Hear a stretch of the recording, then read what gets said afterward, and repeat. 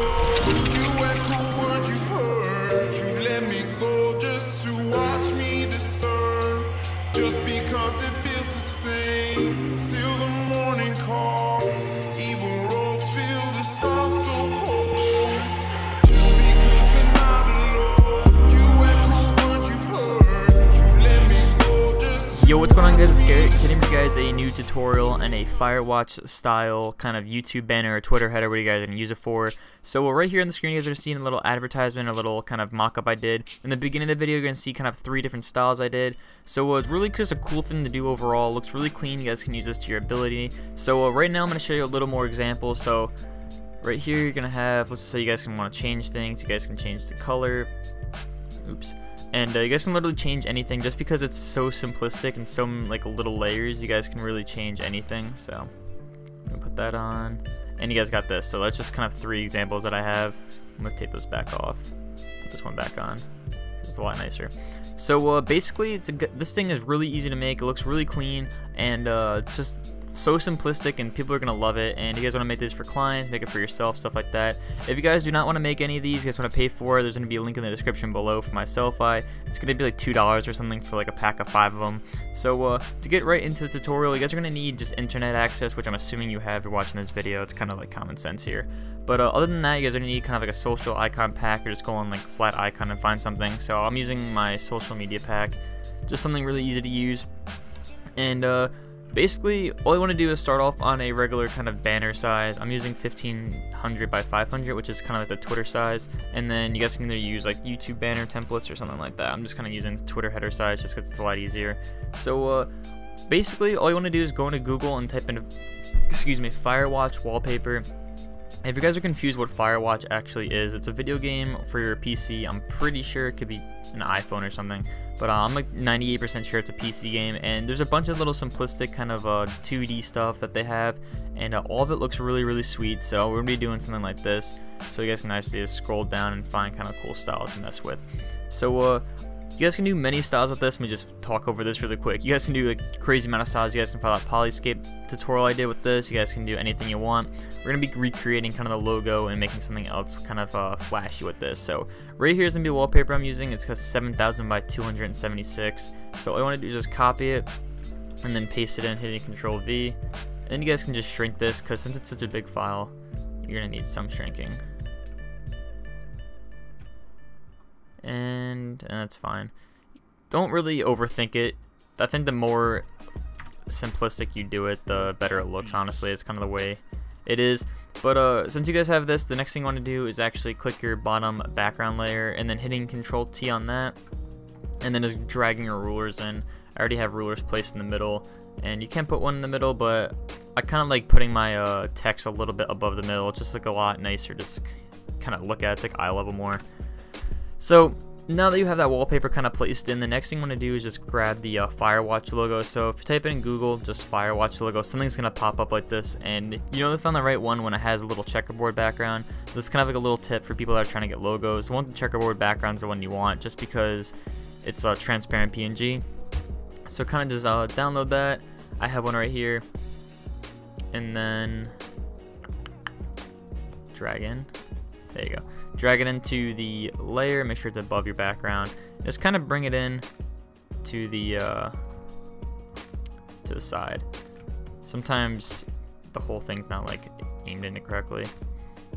So actually I'm gonna move this up just a little bit, make it more eye level. So now that I have that, I chose to use the orange one. So I want to make it white now. So what I'm gonna do is just right click, blending options, color overlay, just make it white.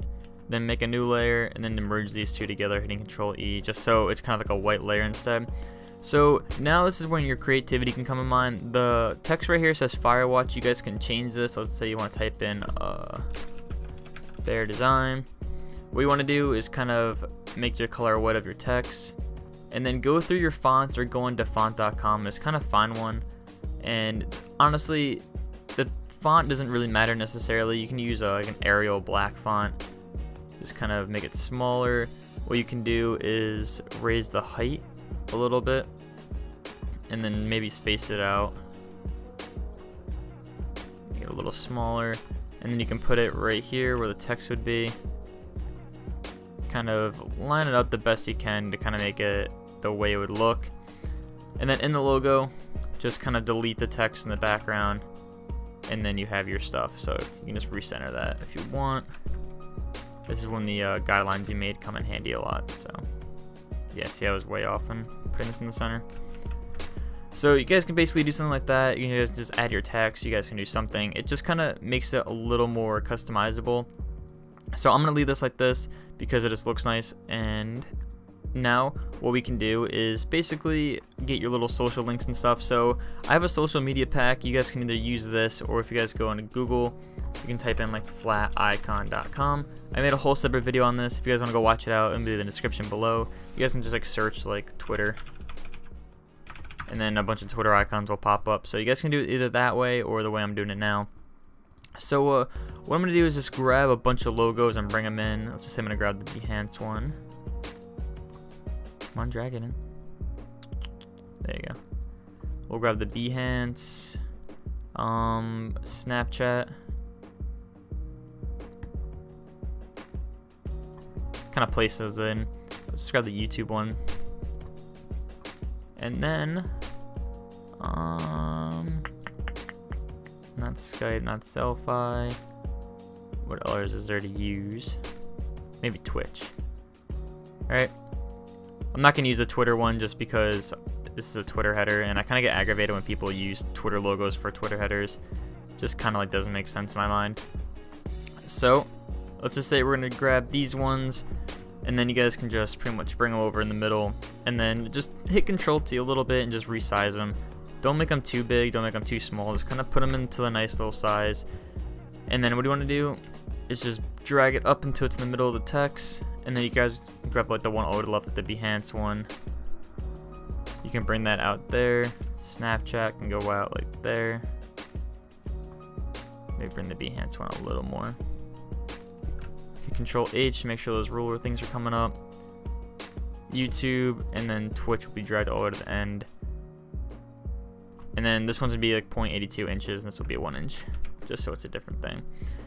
So zoom out, you guys have the logos and you guys have the stuff. What I'm gonna do actually, just to make this kind of cleaner, is right here you're gonna see how this overlaps a little bit, and if your guys text or you guys kind of logos do that, don't worry, you guys can make something really cool about this. So let's just say it's the Behance logo that does it. You want to do is grab your little pen tool, just kind of pen tool around this rock, just because it's gonna be like the foreground. It's gonna be like the first thing that pops up into your face, and then just hit Control-T and then delete, so it looks like it's just kind of behind it just a little bit. So obviously that's not gonna matter too much because that's in the background. So the next step you want to do, if you have those rulers that we did before, next thing you want to do is hit Control-R and make sure those little inches things pop up, and just drag this down to like here. Don't put it down to the bottom, just kind of drag it randomly. And then let's just say we're gonna make a new layer above the background itself. So I'm gonna start working left to right, and this is gonna be kind of like a flat drop shadow kind of stuff. Just pretty much grab the corner of the B, bring to this corner, and then you guys can bring like up to here. And then you want to fill with just kind of the black color, so it's maybe my foreground color. And then the same thing. And you don't have to be perfect with this, honestly. There's going to be errors in your banner. It's not like you have to make it perfect, but you want to do this for literally every logo. And it might seem like a hassle at first, but you'll see the yeah, see, I'm not gonna go bring that little finger all the way over. I'm just gonna guess where it is. But it does take a little bit to do. But honestly, if you guys want to take the time to make this banner, you gotta make it something correct. So pretty much like this. I'm actually gonna cheat really quick and do this whole entire logo first, because that not nails out like the middle part. So you can see I'm kind of like skipping around. You see, like, I don't have to like make it perfect. Like, no one's gonna grab a ruler on my YouTube channel and make sure this is. If they do, I pray for you, because it's kind of weird. But there are people out there that will do it, and they will message me on Twitter and they'll be like, yo, your banner you made is kind of like 1/18th off an inch. And I'm gonna be like, cool. So I'm literally just kind of like having fun with this. You don't have to worry about it too much. I did really mess up on that one though. So I'm gonna kind of finish this off really quick. So you can see that. Are you serious? Maybe you do want to take your time on this. I don't really take my time on these things just because I know when I look at something, I don't really freak out about it too much. So I'm just gonna guesstimate as of right now. My art teacher would not be happy with me doing that, but it's all good. So we have the text done, and then you can just scroll over. Why is that like that? Sorry about all this clicking. Shout out to Razer for making those really clicky mouse pads, or not mouse pads, but mouses and really clicky keyboards. Click, click, click, click, click, click, click. All right, and then we'll take the Twitch one last. So now that you guys have this done, it probably took a lot quicker than mine, just because I'm taking my time. If you guys have logos that, let's just say like Twitter or something, or Skype, that has little kind of white in the middle or something that's different, like it has to be like a color inside, just kind of cut that white color out because it's not going to want to be there when you're making your stuff. So let's say you just guys have this. So if you guys hit Control H and the ruler goes away, that's perfectly fine. You guys do not need that anyway. Go back to where your Behance thing came from, go to that drop shadow, and you basically want to just hit the drop shadow, put the opacity down, and do the same thing you did before with the E. Just cut it out. Unless you want like a random drop shadow popping around the guy, then you guys can do you. But I like keeping my things clean. So basically this is what you got. Next thing you want to do is just grab a eraser, like a size like 300 or 250 or something, and you want to just keep erasing the bottom really slowly and kind of like going like a an angle like this. Let me just grab a brush. It'll be easier if I show you guys what the angle I mean, except for explaining it, because my explaining skills are a little off. So you want to take it and you want to bring the brush up like this, like a rainbow, really bad rainbow. Just keep going like that. So when you take it, it evens it all out. So you guys have this. So that's basically this, or this, not these, but this. And then the next thing you want to do that you guys can either do yourself or something else, you want to take all these logos and merge them, hitting Control E, duplicate your background and bring them up to the top, and then just hit Alt, so the little arrow with the box next to it drops down, and you guys can just click on that and then just drag it downwards so it just brings the color down. And you guys can do the same thing for your logo. So let's put on the text first, bring it down, duplicate it, and then bring it on the logo next, and then bring it down. So you guys have this. So basically this is kind of like the style of it. You guys can add your own backgrounds and stuff. A lot of cool things that you guys can do is you guys have like a Phase Studio light leaks. You guys can pretty much grab anything you want. Let's grab this orange one actually because I've already clicked on it. Bring it in. Let me try it again. Bring it in. I'm telling you, Photoshop's having some issues right now. There you go. And then just pretty much drop it in, and then you guys can just have like a nice glare on the side. You guys can use a good brush to do that too. But let's say that you want to change the kind of style of it, let's change the kind of banner, make something different. If you guys go back to Google where you came from and just grab kind of different wallpapers or something, let's just gonna grab this one.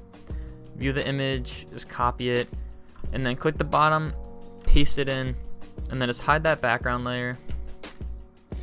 And then you guys can bring this up. The only issue that you're going to come across though is this drop shadow that you deleted. That's kind of the only main issue. But honestly, worst comes to worst, you guys can just redo that one part. Let's just say you want to take it. What's the easiest way to do this? You guys can delete that one.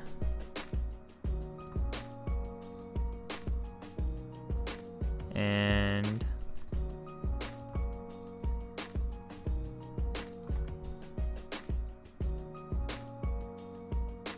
just kind of erase this. Make a little matchy-matchy. So you guys can basically get the point that all I do is kind of like remake it a little bit. So you guys have this one. What you can do is just duplicate the background again, put it under the text, duplicate the background again, hitting Control J over and over again. Put that, just hide the other one, and the same thing, and just hide it. And what you want to do is just take it, drag it down in each one, and what it ended up doing is creates a cool little style. So this is kind of like an interchangeable banner. See, it took 15 minutes, but it was totally worth watching. You guys can make a bunch of little stuff with this.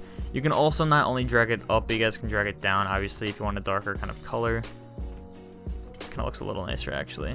But basically, that's how it works. You guys, really customizable, flat design kind of style. If you guys want any kind of other tutorials, let me know in the comments below. Also, if you guys are interested in getting kind of exclusive deals, exclusive packs, just kind of checking out what's going on with my life, I made a Snapchat solely for YouTube, so go check it out in the description below. It's called like Behr Snaps, so definitely go add that. There's a little scan thing there, so you guys can click on that. Also, below that, you guys are going to see a video submission form. You guys can submit your own videos if you guys want to, like, kind of submit an idea of what you want me to do or want me to upload. Other than that, this is pretty much the tutorial. I really hope you guys enjoyed it. If you did, leave a thumbs up, and I hope to see you guys in the next video. Peace out.